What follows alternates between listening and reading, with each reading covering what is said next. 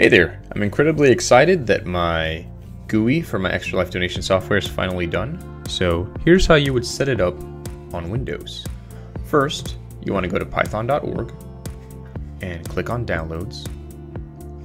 And you want to come here and download the latest version, and it'll download there. Once that's done, install it just like you install any Windows program. Then you need PyQt. So over here, the easiest way to do it is to run this command right here. And so you would open up your window, your Windows button there, type CMD, bring up your command prompt, right? I've got one open here, and you just type pip3 install pyqt5. If you have Python installed, that should work. It worked perfectly fine for me. And that'll get you the GUI libraries that you need. The last thing that you need to do is come grab my software. If you go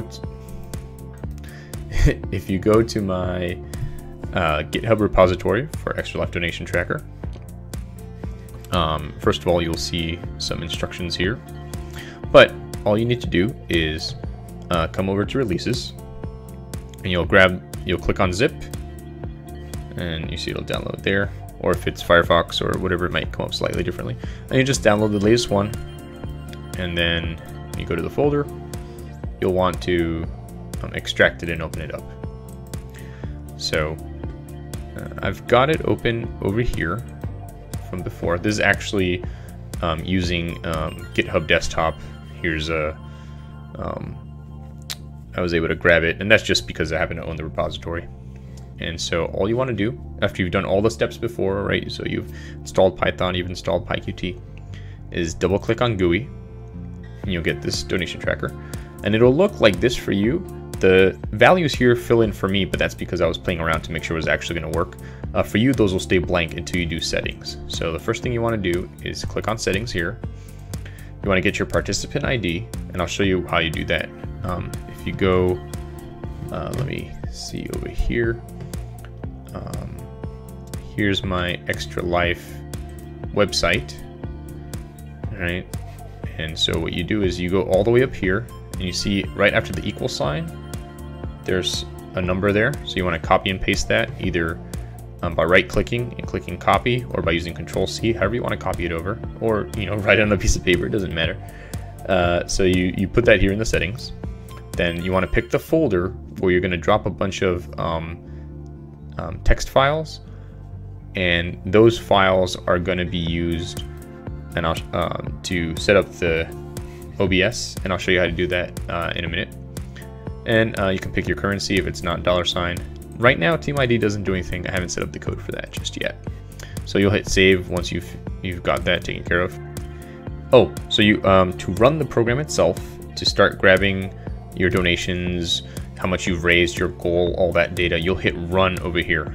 And once you hit run, over on this window, not that window, the window that opened when you opened up GUI.py will come up here, and you'll see starting thread 1, and it'll display these numbers here. That's the time, and every 30 seconds it should go again to the next one. If anything crashes here on this window, report a bug to me, and I'll try and figure out what happened. So anyway, once that starts going, then so for me, I set it up on desktop EL tracker. So let me grab that. You'll get these files here, and the program will create these for you. And you'll see here's the goal, $500. Here's the last 5 donors, and any messages that they had. Okay, so that'll do its thing. The last thing you want to do, as that's running, is you want to open up Tracker, and we're going to use this in a minute. But I just want to show you what this is going to do. You can hit test alert, and you'll see there's a picture, and eventually I'll have some settings where you can change the picture, and you'll see the last donation that happened, the people, the amount. Now, how do you use all this? Well, let me bring my OBS window over here, and we'll get some infinite OBS going on. So let's say that you want to have your most recent donation. You'd click here on the plus sign for sources, text. We've got one here for goal. We'll add that in. Have to. That's pointing at something that's no longer valid. That's okay. So we'll go to the desktop. We'll go to test.dl tracker, goal. Whoa. We've got a goal, and I had set up a scroll on this last time I messed with it. So, and the way you do that is actually gonna remove that scroll. Yes, let's remove the scroll. So we've got 500, that's our goal. But a scroll might be much more useful with donations. So we'll go here. We'll do horizontal donations. All right. And we'll read from a text file. And we'll do last 5 donor names, amounts, messages, horizontal. There you go there. So that goes across the whole screen, almost the whole screen. You can kind of stretch it a little that way. And that one, we can set scrolling. Horizontally. And then as you get new donations, the new names will show up there. So far so good. Now, we also want to add the tracker window. So we'll go add and do a window capture. We'll just leave it with that default name for now. And we'll say, let's capture tracker. There you go. All right, so that's going to appear over here. So again, just to give you, oh wait, so first let's set up the chroma key. So we'll go to window capture and filters. All right, we'll do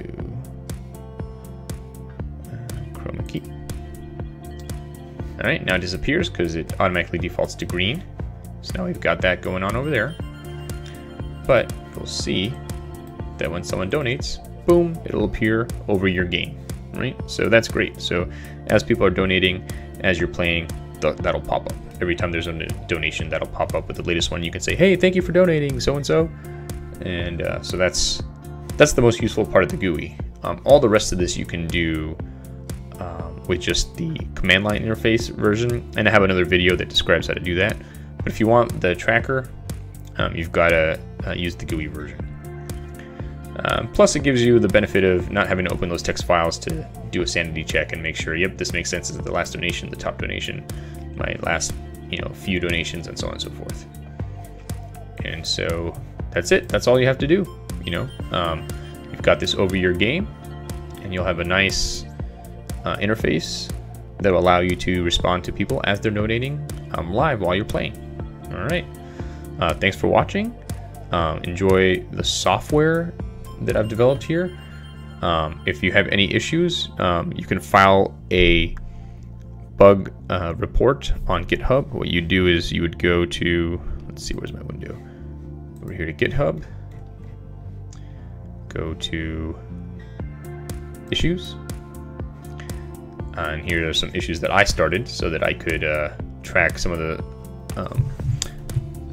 the features I want to add. And then you would just make a new issue.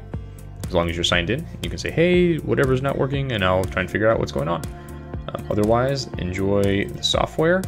And if you find it really, really useful, I could love a donation to my Extra Life campaign. It's for my daughter who had to have some surgeries at Johns Hopkins University. Johns Hopkins Children's Center. And there you go. All right, thanks a lot.